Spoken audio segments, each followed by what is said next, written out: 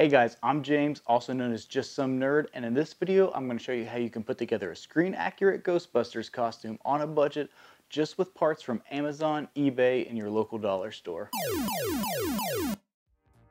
As a cosplayer, one of the questions I get asked most often is, where did you get this stuff?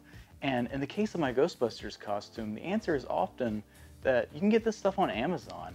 And since it's readily available on Amazon, it's not that expensive. So you can put together a pretty screen accurate Ghostbusters costume for really not that much to get started. Especially compared to say like a Stormtrooper costume or something like that.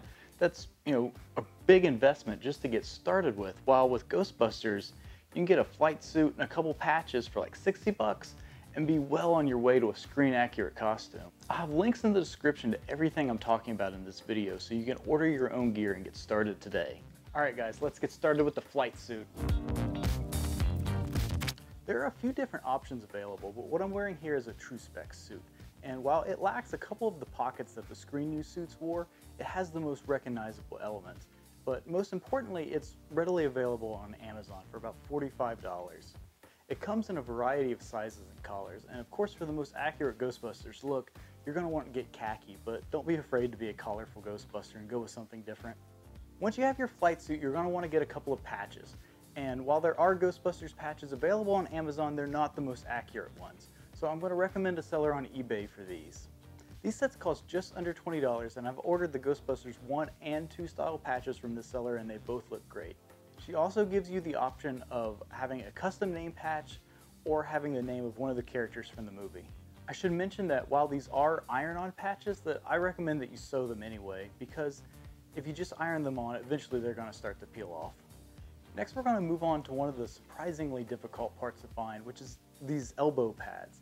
And what these really are volleyball knee pads. The issue that you come across is that nobody makes them in gray and that they normally have a logo on them. So what I've found that's currently on Amazon are these white ones for $18. That is maybe a little high, but they don't have any logos on them, and what we can do is pick up some gray paint and just paint these guys gray. You can try to dye them, but in my experience, these don't take dye very well.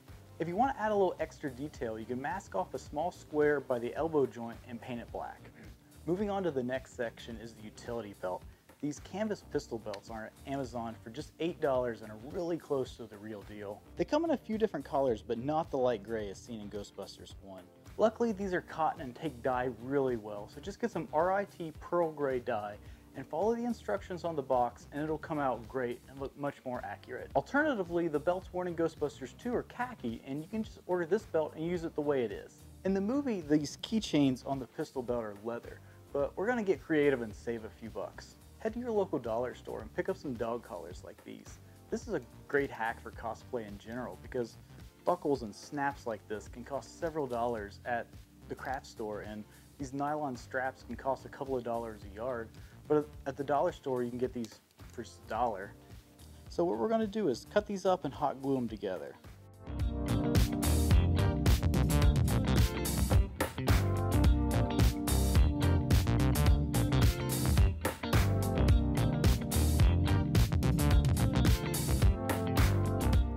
If you want to add some fake snaps, while you're at the dollar store, grab a package of googly eyes and paint them silver.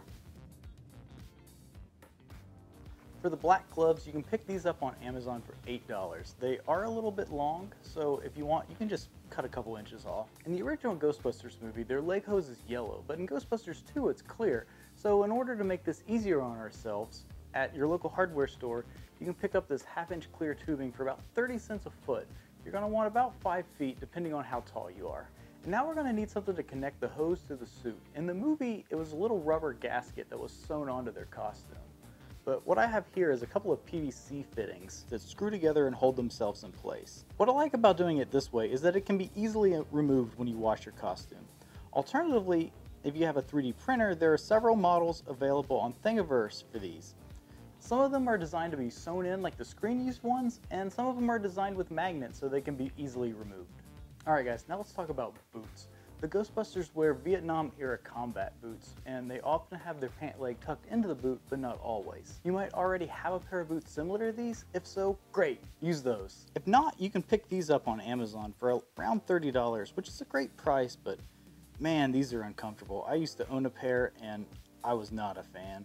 If you're looking for a super accurate pair, you can check these guys out, but they're going to cost you as much as everything else I'm talking about here put together. My advice and what I did would be just go check out your local shoe store and see what they have in stock, see what fits you, and see what's comfortable.